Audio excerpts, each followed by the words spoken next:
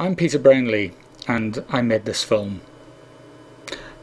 It's about my old school, Lisnasharragh High School in East Belfast, which after 52 colourful years finally closed at the end of June 2008. If you've heard of Lisnasharragh, it's probably because George Best went there, and as we'll see, it was the best school for George. It was also the best school for me. I, like most of the pupils there, failed my 11 plus, but 5 years later I left confident and with a sense of purpose. I believe there was something special about Lisnasharragh. That's why I've made this film.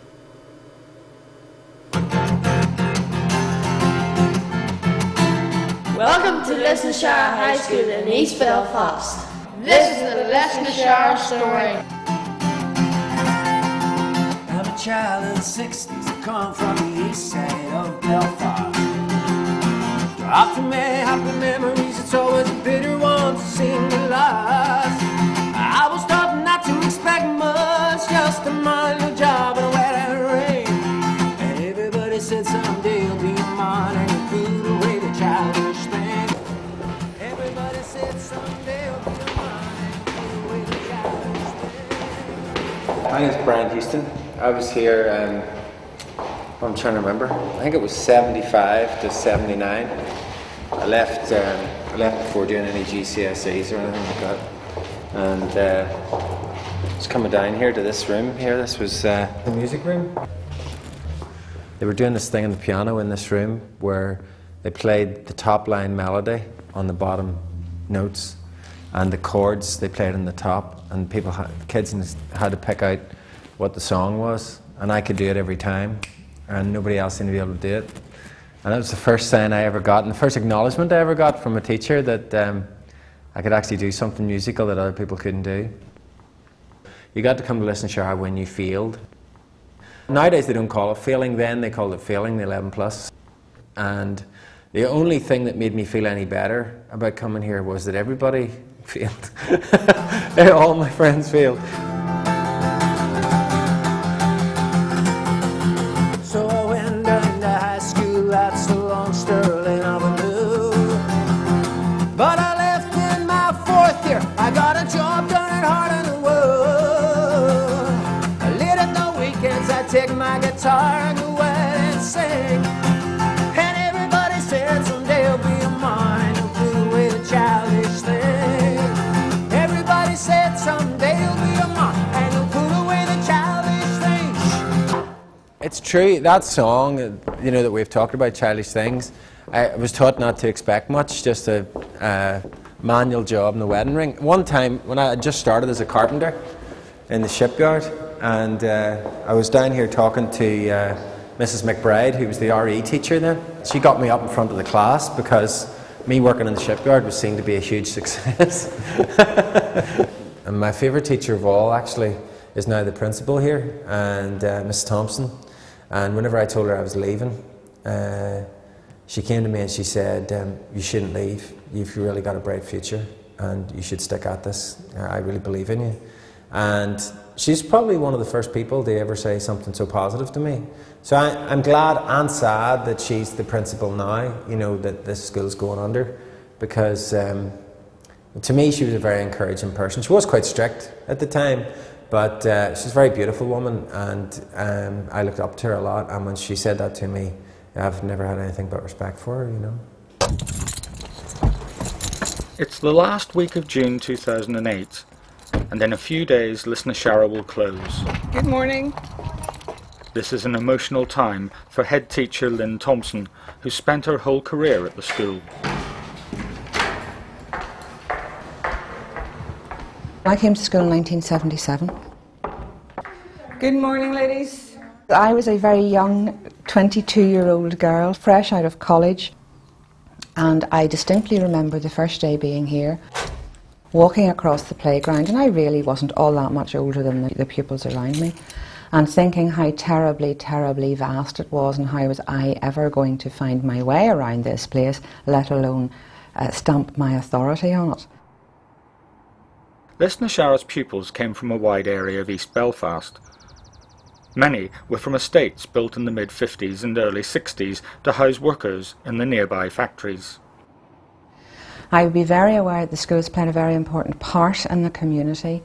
So because the school was closing, I felt that I needed to mark it in some way.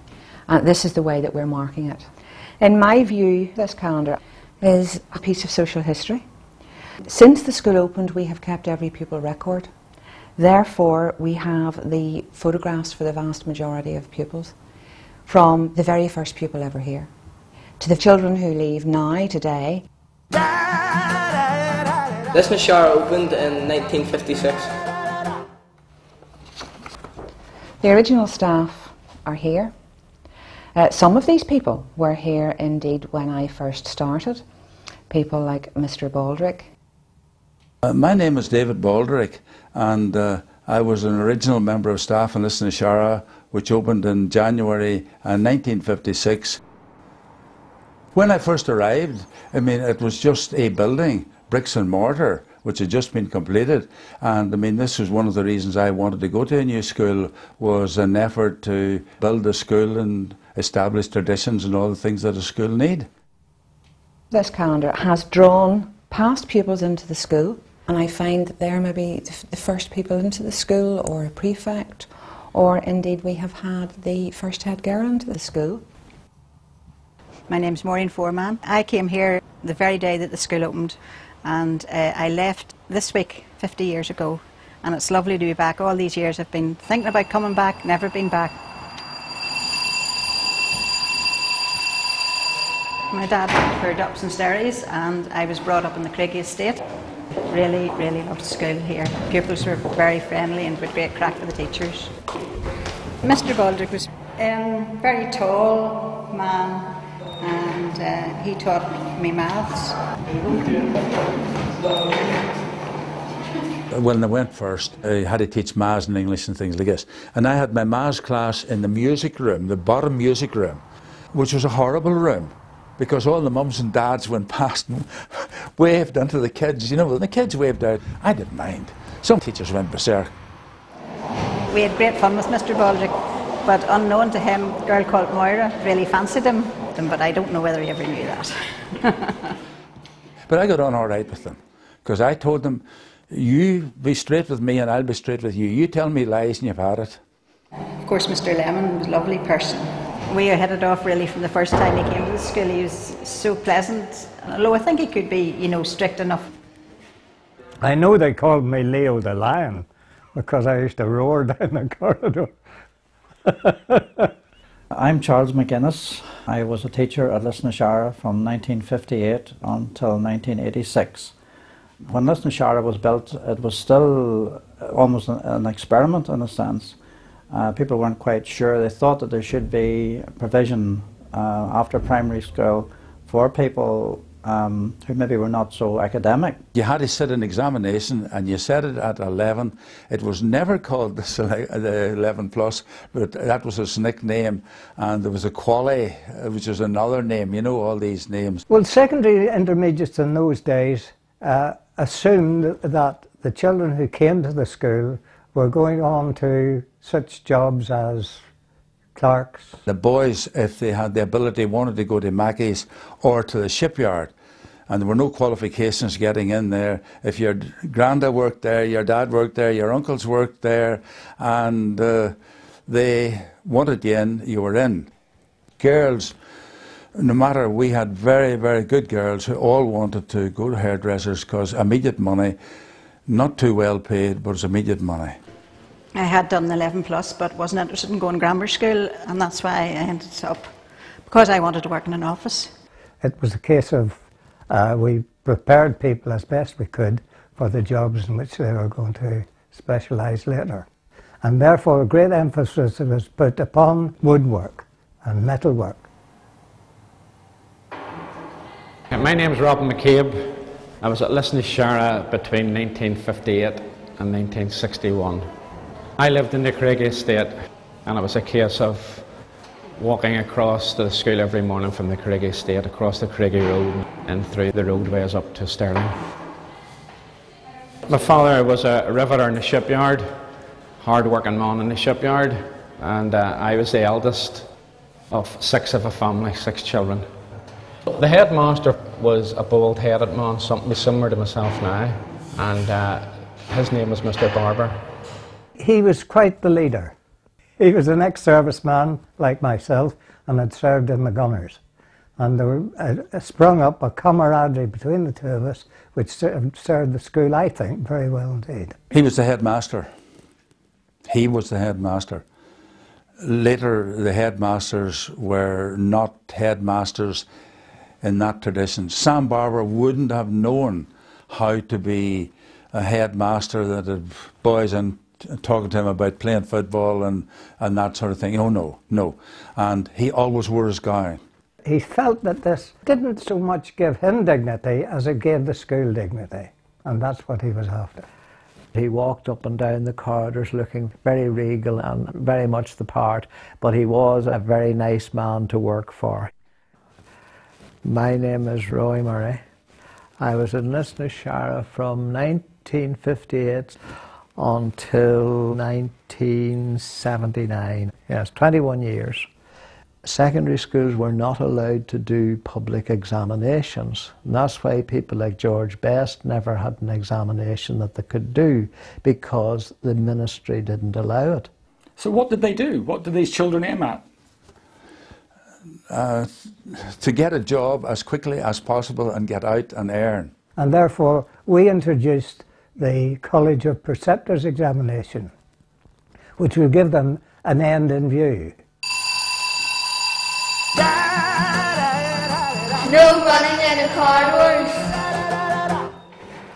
Everybody walked on the left in single file, and you weren't allowed to pass anybody else. Assembly was every day in those times, and I can well remember you had almost 1,000 pupils in that big assembly hall. We all come in through here at the end, and everybody stood in single file. We all marched in and took our place. We're all in our classes in rows. I used to play the piano, and they were quite an involved thing with 2 hymns. There was never any reason why Catholic pupils should not attend state schools. I mean, the state schools were set up for everybody. But in the event, because the Catholic Church tended to provide its own schools, the number of Catholics attending any schools such as ours was very limited indeed. Everybody had to be on best behaviour, and some of the pupils would be doing the scripture reading, just very formal. And then the headmaster came in from the side, walked up the steps, looked round, and silence would prevail, or else. How many children are in the school this week? This week we have 21, so it's very sad. And very strange. Very strange. We have found it very strange since our 5th form pupils left to do their exams and study leave. But now with so few children, we're walking through empty corridors, and it really is very, very sad.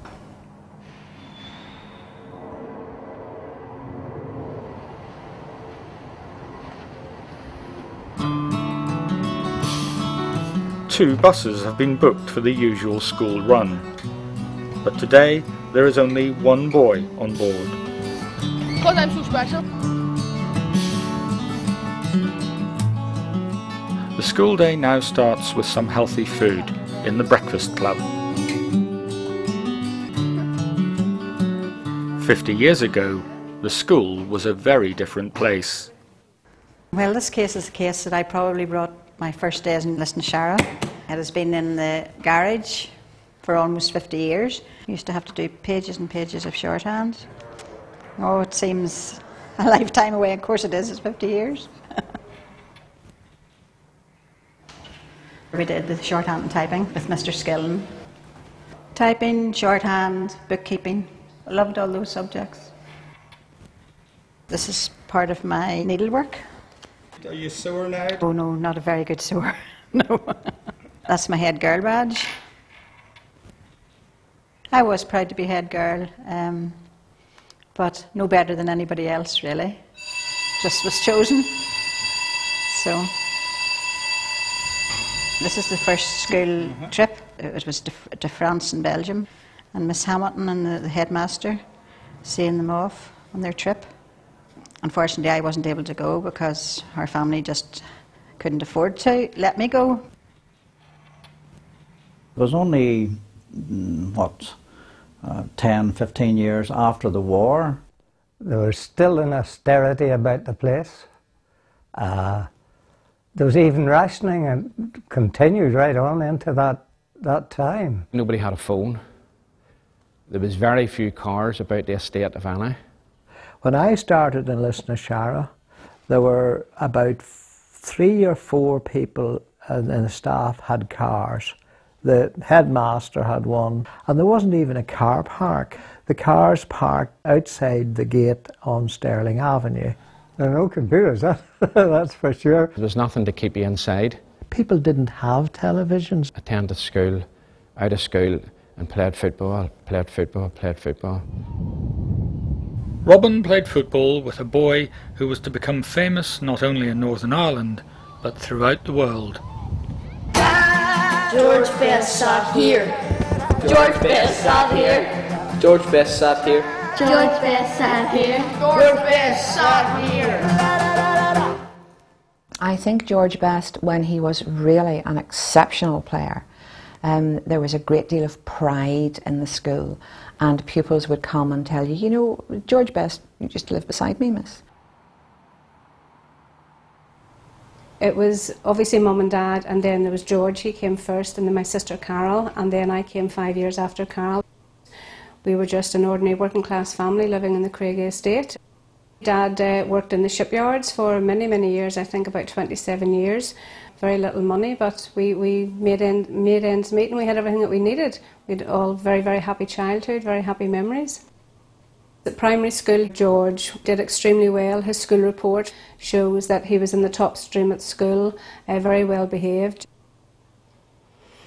But I didn't really get much time to have a relationship with him because he was always out kicking a football or a tennis ball, as he did mostly in those days.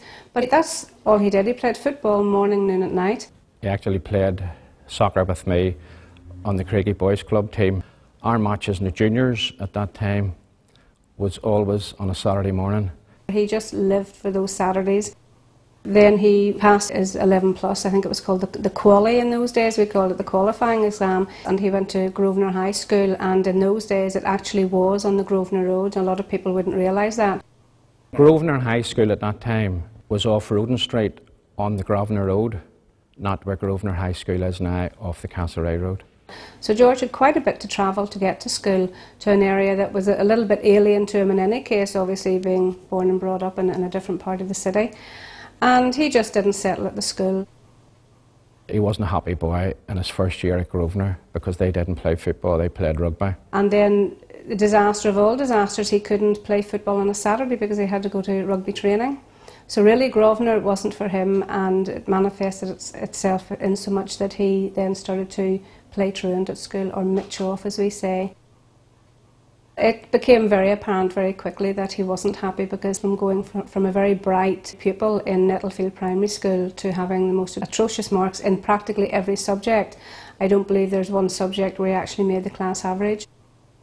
So typical of George, he never spoke about his problems. It's something which he obviously found very difficult to do, and it was just discovered my sister Carol caught him on. He used to go off to school and leave his school bag at an aunt's house who lived just across the big field, as we called it, in the Craigie estate, and collect it after school and go home as if everything was normal. But my sister Carol spilled the beans to Mum and Dad, so the decision was made to take him from the school. That's not him. Billy Morrison also went to school with George. Robin, how long is it? Robin? A year or two, Billy. Oh, quite a long time. Huh? Since when? I think I left the school in '61. I think that was the last time we met. This is the first time I've been back since the day I left. I was probably helping with your homeworks in 1961. You probably were. Yeah. Billy, were you in Craigie Boys Club as well? Or yes, not? I was in Craigie Boys Club with Robin, and it was a Friday night. I remember going down and played table tennis, and then they had the matches on the Saturday morning. Oh, so it was actually a youth club sort of thing as well as yes. football? It was an area about this size here, up on top of the Greenaway shops. That's right. And you went there on a Friday night and you bought a packet of crisps and a tin of Coke. What's your first memory of George? Right. I was in an art class, and the door opened, and Mr. Barber came in with this young lad. I remember seeing this young lad playing football in the field at the estate. I said, he's a good footballer, we'll see if he wants to play.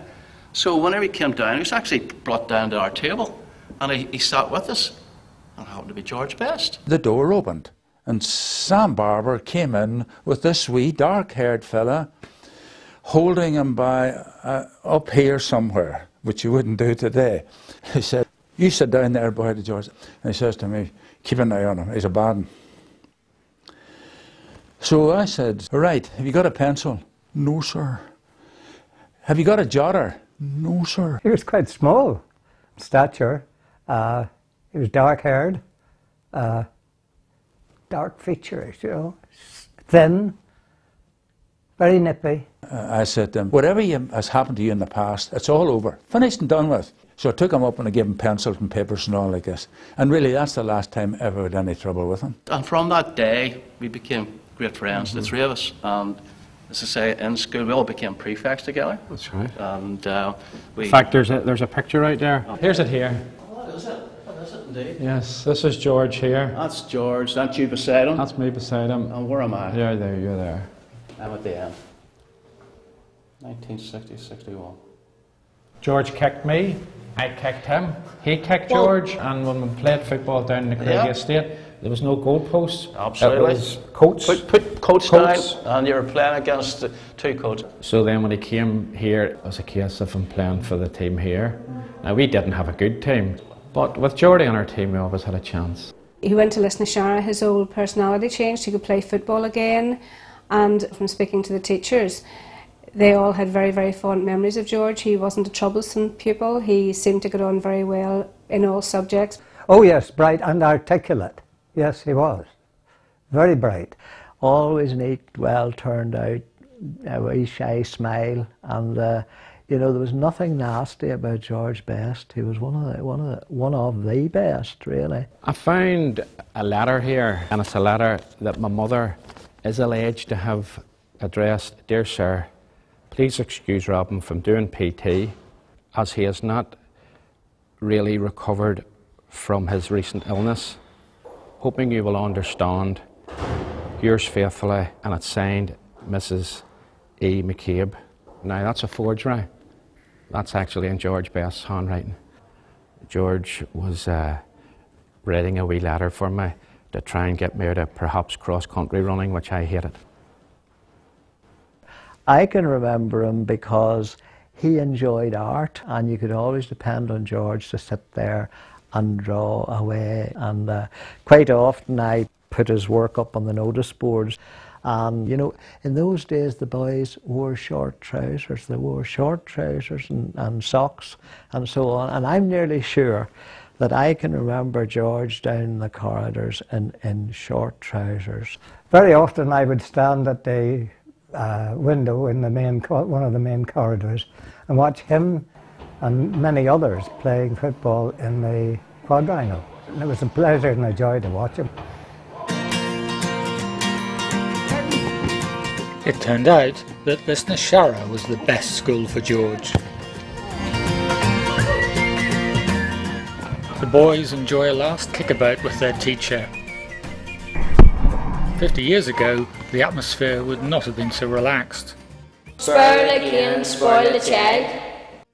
Corporal punishment was still the norm whenever I came to Lisnasharragh. You didn't mess about in Davy Baldrick's class, because you may very well have been hit with the duster, because he had a good aim. And he was also excellent at the caning. Do you ever ever been caned? I by him? Do you? Oh, I do, I do, yes. Just going up the sands here. This is the sands, yep, indeed, indeed. There's this type here, only I say it's plastic yeah, now, but it was wooden in them days. Wooden. And that's right. You were fired and the next thing you were hitting the back of the head. The tougher you were, the more you were respected, and as long as you were fair. And in fact, it was expected. And if you didn't do it, you might have problems within the classroom. And I used to have lots of problems because I didn't like it. Well, you expected it, you see. And I felt that children didn't have any trouble with, if you said to them, do you know why you're getting this? You're going to be caned once or twice, whatever it is. They would say, no, I don't know. Well, then I would have to explain to them why they were getting it, and they would get their punishment nevertheless. There was no complaints against teachers in those days. It was... If you had one home and said, I was caned in class, you'd have maybe been caned in the house too for bringing the good name down. Isn't that right? Yeah, absolutely. It was how we were actually brought up at home. This is the school's last science lesson. In science, pupils were taught how to wire a plug and mend a fuse. Small lessons that prepared you for life. And Mr. Baldrick might have been up in one of those rooms too, but Mr. Rourke certainly was upstairs. And he was quite strict, wouldn't have joked too much. It wasn't generally known in the school, but Mr. Rourke was very much an amateur radio ham. And he kept that quite quiet actually, but he really was one of the top radio hams in the world. Before the internet, people kept in touch across the globe using shortwave radio. And in fact, whenever he eventually left, he went to Madeira simply because it was a good place to be a radio ham. I have met past pupils and they said, oh, did you ever hear of Mr. Rourke? I said, yeah, he's living off Madeira and he got married. What, they got married? Oh yes, oh yes, oh yes, that was real. A real sensation, that. My name is Ewan Cameron, science teacher at Lisnasharragh. I was there from 1964 until 95. When I went there, there was a line across the playground from the clock at the end of the boys' gym as it was then, and the girls on the lower half of the playground, the boys in the upper half. When the bell went, they all lined up and were marched into class. Trying to catch the smokers, that was the great one.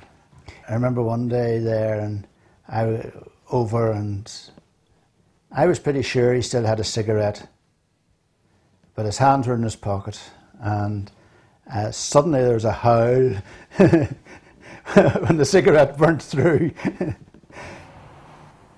My name is Brian Todd. I came to Lisnasharragh, I think it was just before Christmas in 1965. Beverly and I were brought up in the Republic of Ireland. Our parents were originally from Northern Ireland. My father bought a house in Stirling Avenue. This was the local school. My memories of this school are of a very, very busy, purposeful environment. I certainly remember buses queued up in Stirling Avenue to take the children home. We had left a very country school, so we felt incredibly privileged when we arrived in Belfast at this wonderful building, so modern. That was Mr. Maneely's room, and he was my form teacher in second form in 2A. I have to say though, he had a bit of a challenge when it came to my mathematical acumen. Can I ask what job you ended up doing? Well, I went into banking, and I have to reassure the banking fraternity and all of my customers that I did attend over the years that what Mr. Brownlee did part with me did hold me in good stead. It seems to have that very familiar smell. Yes. That's something that strikes me. Not a bad smell, you know, in fact, just a familiar smell, very distinctly. Just looked up at the wall here, and all of those mathematical references, the isosceles triangle, never did get to grips with that. And funny, I was just saying to my brother on the way over here today that while I mentioned earlier Mr. Brownlee had a bit of a challenge with me, he did introduce me to ratios, but look at that. Didn't know any of it. Brian, you've actually had a career in education. Can you tell me what you're doing now? I am currently one of two vice principals at Royal Belfast Academical Institutions, better known as Belfast Inst. Now, do you remember Mr. Young, the history teacher? Yes, caned me right. Yeah. Yes. Yeah. I eventually did a degree at Queen's in modern history. And I think it all started down there. That's still there, I remember that. Isn't that amazing? A long, long time. Good Lord. Yeah. Unbelievable. Gosh, it's all coming back to me, the Boer Wars. And the floor. Parker floor, Yeah, yes. absolutely, yes. And Disraeli's foreign policy. And I remember the Balkan Wars. The Balkan Wars, yes. Big apes chew toffee. Bulgaria, Armenia, Turkey and Crete. I remember certainly the caning experience in this room. Mr. Young's caning experience was quite unusual.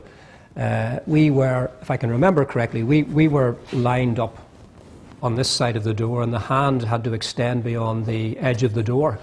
He would be in here with the cane, and then he wasn't a very good shot with the cane. So to ensure maximum strike, our hands were there, and the cane come down that way, and he rarely missed, and it was bloody painful. I remember Mr. Young very, very well. I believe he's now departed this life, and that saddens me. He certainly had a great impact on my life. My name is Michael Copeland. I was a pupil at this school from the mid-1960s until the very, very early 1970s. We weren't aware when we were here that we could have been considered or counted in any way disadvantaged. This was almost an example of social engineering that worked. Because the area of houses around here, these houses were not occupied by lawyers or doctors, they were occupied by people who were engineers and who made things in Shorts and Harlan Wolff and Mackey's. And we knew that we were being trained or prepared to work in factories as opposed to the professions. By whatever means, I'm not sure. And I suspect Beverly as well, we did tend to be streamed into, I suppose, what you could call a grammar school stream. We did a thing called junior certificate, and depending on your marks in junior certificate you could then go to a grammar school, and at that stage, if I remember correctly, I could have gone, I think it was Annandale. I was quite content here. I honestly cannot say that I ever felt in any way disadvantaged, nor do I feel that this school failed to equip me for life after school. Do you know we had an entire domestic science double period on how to butter toast? But you buttered it into the corners. You say nobody knows how to butter toast, or at least if they didn't go to this class, you don't know how to butter toast. Wow. And I can remember at the beginning of term, all the girls were called together, and Miss Beattie and Miss Hare was residing over the entire female population.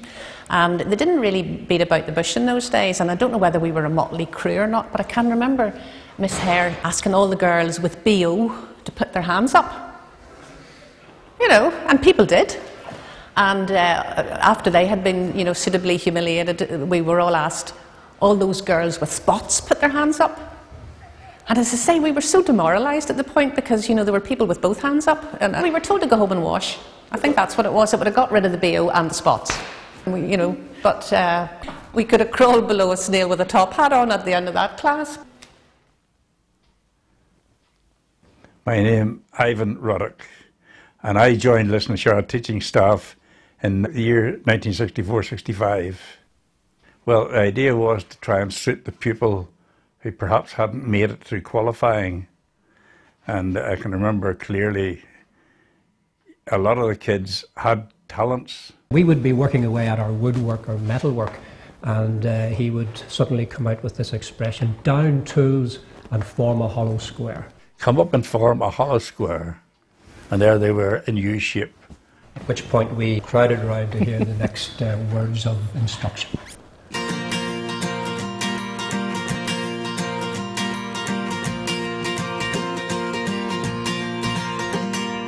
And now it's time for lunch. Most of the pupils came to the canteen for their meat, 2 veg and sticky pudding. There were various duties that you had to do, and one of them was canteen. Everybody had to be settled, and you had to say grace. For what we're about to receive, may the Lord make us truly thankful. And the lunches were served around tables with a family system where you had the lunches brought down in containers, and the seniors at the end doled out the amount to each person round the table. but the food was not great. I lived on a flat on my own, so it was much better than I could have cooked at home. My recollection is that the food in the dining hall was absolutely excellent. Myself and 2 or 3 others, we were prefects and we had a bottle of HP sauce. Do you remember the skin on the custard? Yes, it was but once like leather, but once you got into it, fabulous. I didn't particularly like mince, and still don't. They had stuff with the kids called slush. You know when they, when the snow goes. Well, what they did was they got mince and they broke it all up and they stirred it all up with a wee bit of onion and it was yucked over. You know, you hear all these stories about food being thrown around. There used to be a thing called a yin tong spoon.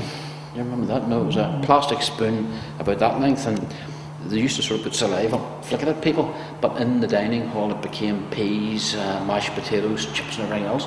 And it used to be like the Third World War with food flying around. They were very well behaved, really. Michael has been a councillor in East Belfast for the last 6 years.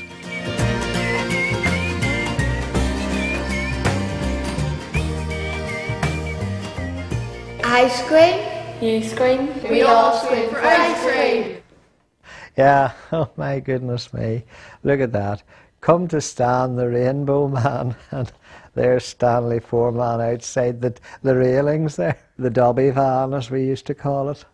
Dobby's van used to come and park outside the school gate at lunchtime. Well, I think it wasn't long after I came here, my Uncle Stanley Dobby talked about coming to do tuck shop, and I think he had to approach the school and he got permission and sat outside the gate. There was a prefect duty to go out and actually supervise the queue at that gate, so that was a plum job. He had everything in that van, from ice cream to teeth and powders to milk and tea and all sorts of things. Whenever I stopped taking the school dinners, I used to go to Stan the Man myself and get a packet of crisps and a Mars bar, and that was my lunch. Oh well, everything in his van rotted your teeth. You know, you had no teeth when you left here, but that was the way these things were. But those were the days before vending machines, before a cash cafeteria, and children just spent their money on sweeties and ice creams.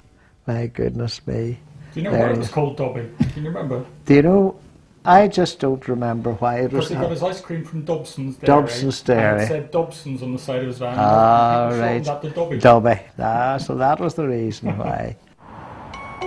Dobby came to Lisnasharragh for over 20 years. And they used to specialise in putting a spud up his exhaust pipe, and there'd been a tremendous bang, followed by the remnants of a potato being ejected from the exhaust pipe.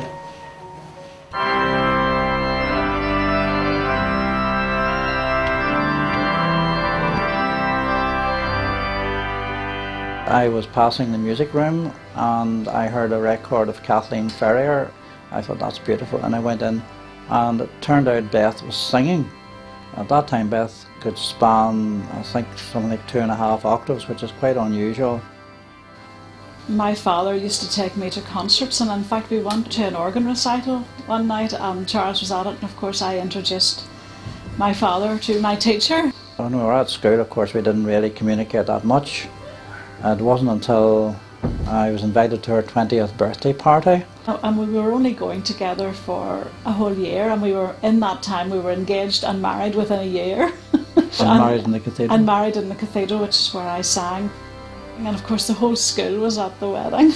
The place was absolutely packed. And in 1968, before the Troubles started, you could make the front page of the Telegraph with a wedding.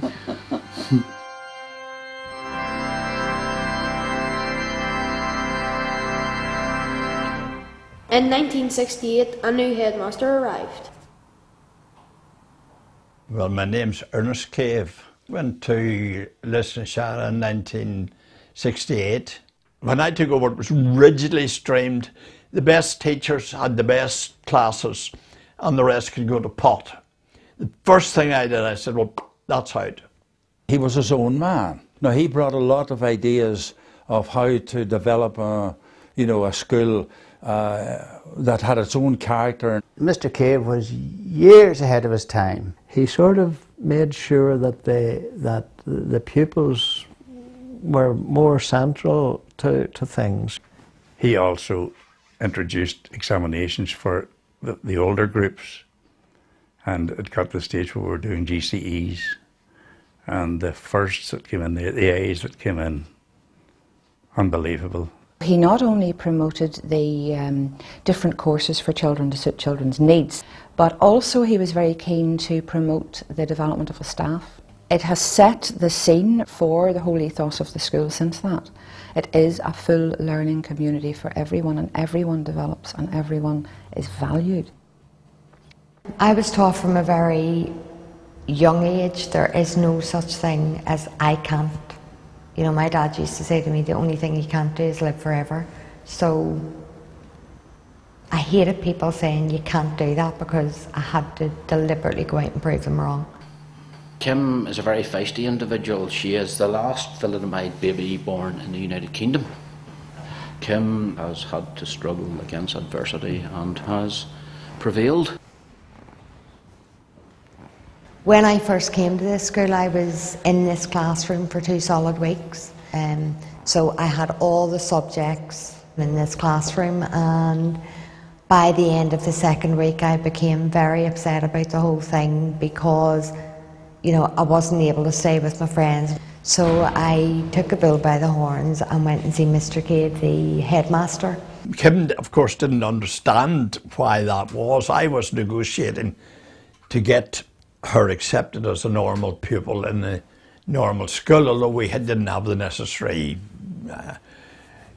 physical conditions to deal with it. He didn't realise how much anxiety and heartache it had caused me. Once I overcame the legal issues that I had been trying to sort out while she was in that one room, she was exactly as a normal pupil. I came out of this classroom, it was a bit like a prison cell, you know. I used to be able to get up the stairs myself, but getting down them was quite a different story. So friends took me under their arm and banged me down the stairs with my artificial legs on. And all you could hear would be the thump, thump, thump down the steps as they dragged her down and her feet padded on behind.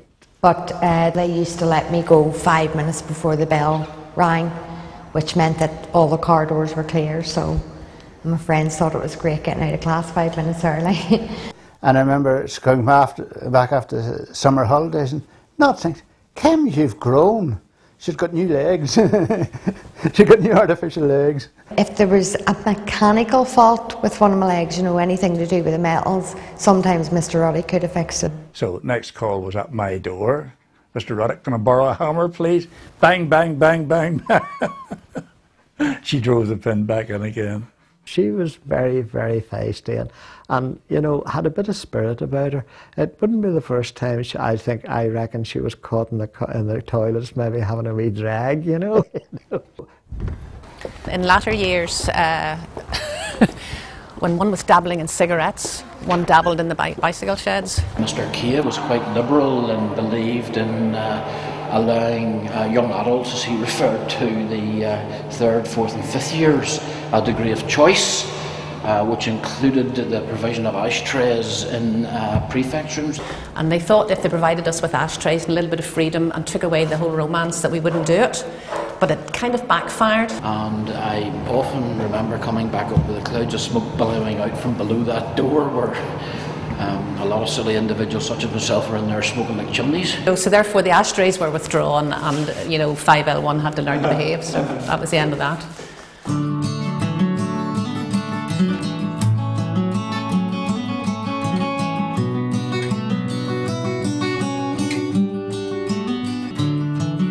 One toot and you're out. Everything really with me is linked to the music department. I have very vivid memories of playing in assembly, of going down to the music room, of just the whole setup in the music room. Oh my goodness.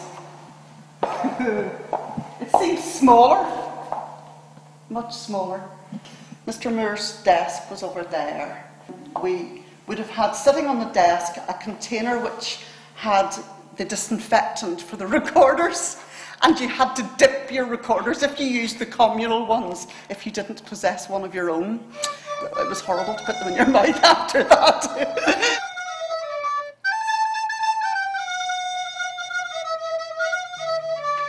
And one of Mr. Moore's favourite phrases, which occasionally I would still quote in the classroom myself, is "1 toot and you're out, 2 toots and you're unconscious, and 3 toots and you're dead," because he just didn't like anybody to play when they weren't supposed to. Mr. Moore probably saw in me someone who needed to widen and broaden my musical education, and that was probably why I was given the opportunity to learn the clarinet. In the band I became much more creative, which has helped me then over the years, because you've got to allow your pupils to do these things and you can only do it by demonstration. Audrey now teaches music in schools throughout Northern Ireland. Can you remember any of the tunes we played in the band that you'd be happy to have a bit of a go at? We'll have to plug you in, I'm afraid. Oh yeah, I've got me wired up. Yeah. I remember, "Oh Jesus, I Have Promised" in particular.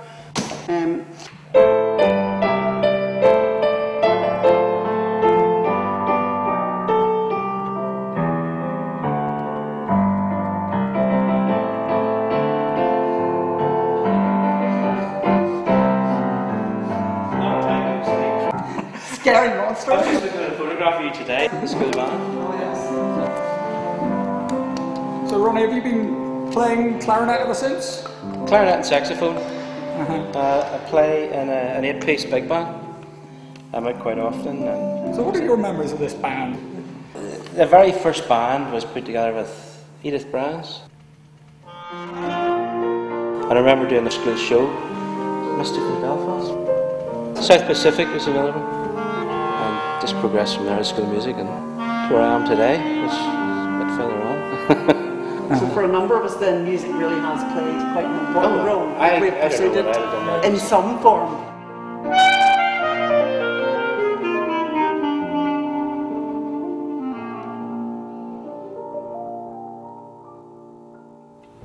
But there was troubles ahead.